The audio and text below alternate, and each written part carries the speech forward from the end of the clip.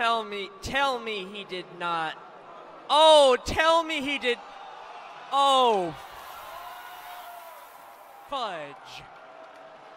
5, 4, 3, 2, 1, fight! Oh, this could be very, very gory. Well, Flame War is the one advancing toward T800. T800 not Children, spinning. shield your eyes because you're about to see serious robotic carnage.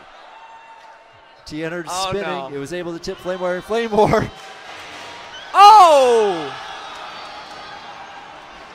I'm giving Flame War credit for that one. As T800 spins like a coin. Dreidel, dreidel, dreidel, my bot is flipping out.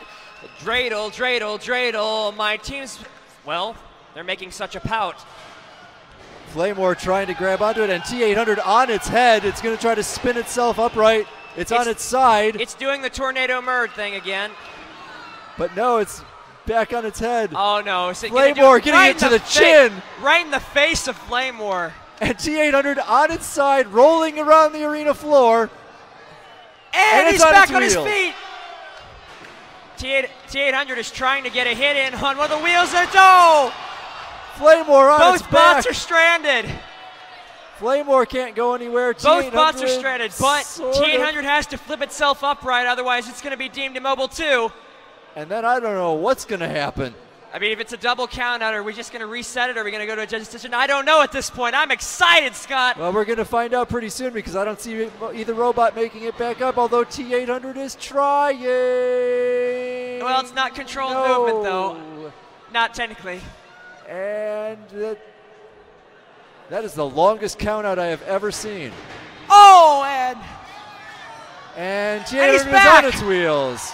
T800 is back on his feet, which means that your winner, T800.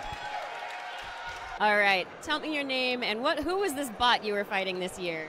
My name is Micah Chewy-Leibowitz, and the bot was called Flame War. Flame War, a little top heavy. Yeah, there was a little bit of too much headroom. But you have a history. You always bring bots to robo games that are creative and fun. What was your thinking in bringing this particular bot, Flame War, to the games this year? Well, I always like to bring something that's a little showy, and this year it surpassed its purpose of passing butter. It did surpass that. Was there any? What thoughts did you have in strategy, or what you were trying to do in coming into this particular match? Well, when I saw the bracket, I knew there was no need for strategy, because what happened was destined.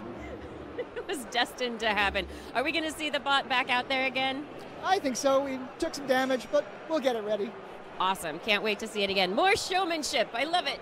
Thank you. Thank you so much. Mega Melvin is angry. Yeah, those tires.